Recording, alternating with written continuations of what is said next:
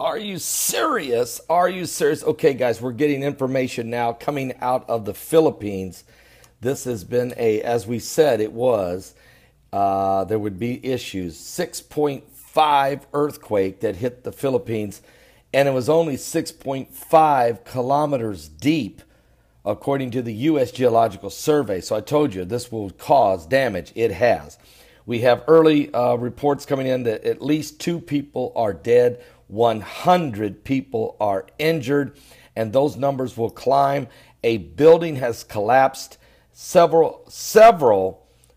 still people trapped in this collapsed building, and that's just the initial information we're getting. This strong, very shallow earthquake shook the central portion of the Philippines this morning, just a couple hours ago, leaving at least 2 people dead and injuring over 100 people, and there are still others still trapped in the debris.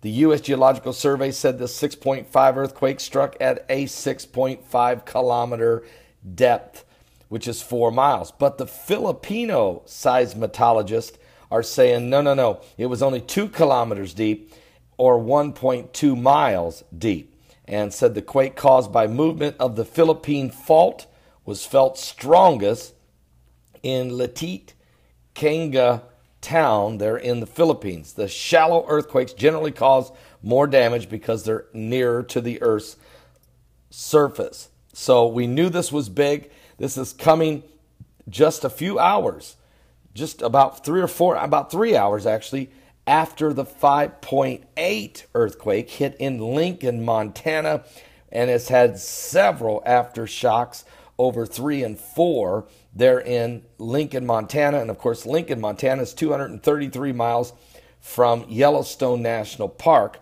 The super volcano's size encompasses Lincoln, Montana. So what we're dealing with here, the fact that Yellowstone, who had a 4.6 earthquake 2 weeks ago and has been followed by over 900 earthquakes in 14 days at Yellowstone, the super volcano is awakening. And this earthquake today in Lincoln, Montana proves that. There's no question we got a problem. That's why NASA's been flying over top of the area with their super ultra infrared telescope that can look down into the depths past the Earth's crust and to study the movement of the molten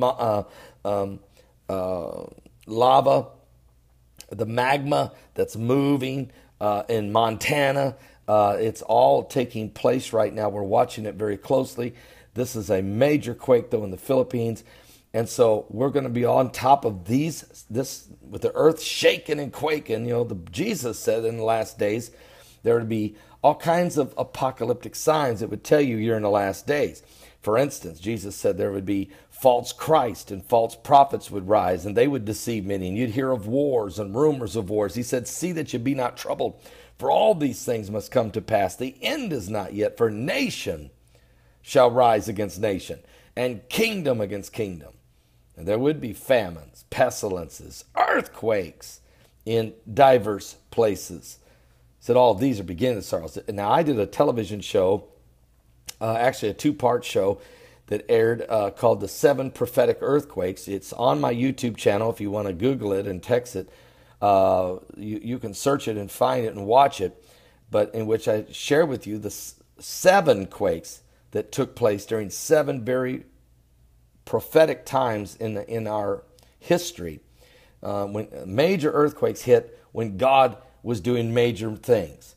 And so anytime you see this kind of activity going on, you got to start asking yourself, what is the Lord trying to say? Jesus said it'd be one of the end time signs, and we're seeing it. Look, there was a major earth-shaking quake when Moses received the 10 Commandments on Mount Sinai. There was a major quake when Jericho came tumbling down for Joshua. There was a major earthquake when Christ died on the cross, and another major earthquake when he rose from the dead.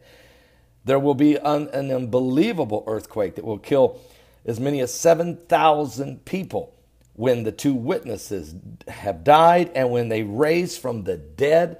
There will be an earthquake that will literally shake Jerusalem. and will kill 7,000. And that same quake is mentioned by the prophet Zechariah in the 14th chapter of Zechariah when he says it will split the Mount of Olives in half. Now, we've done research. There is a small fault line. It runs right through the Mount of Olives, right into the Temple Mount. So you can look for this to take place. It's Zechariah 14's earthquake. Prophetic earthquake will also be the earthquake of Revelation 11, when the two witnesses raised from the dead and the Lord comes and sets his foot on the Mount of Olives. This is in your Bible, so it's very important. That earthquake has not happened. So there is so many, and there's many other prophetic earthquakes that are so significant. So we watch the quakes daily. For 7.5 years, I've watched them every day. And we got a good handle on what's going on, including, do you guys remember, I covered the 188-day earthquake cycle, that every 188th day there was a major earthquake of over 7.0. It included the 8.2 earthquake in Concepcion, Chile. It then was there was this major quake that hit Christchurch, New Zealand, 7.4, killed about 146 people. And then we had the 9.0 earthquake that killed thousands, 26,000 after a massive tsunami in Fukushima, Japan. Those all hit on boom. This one, Chile, 188 days later. Christchurch, New Zealand, 188 days later. Japan, and then it went on 188 days later. Fiji, and then went right on. 7 consecutive times.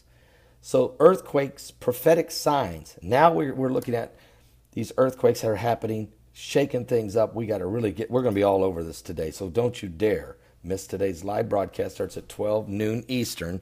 That's 12 noon Eastern at my website at www.paulbegleyprophecy.com. I'll see you this afternoon. Are you serious?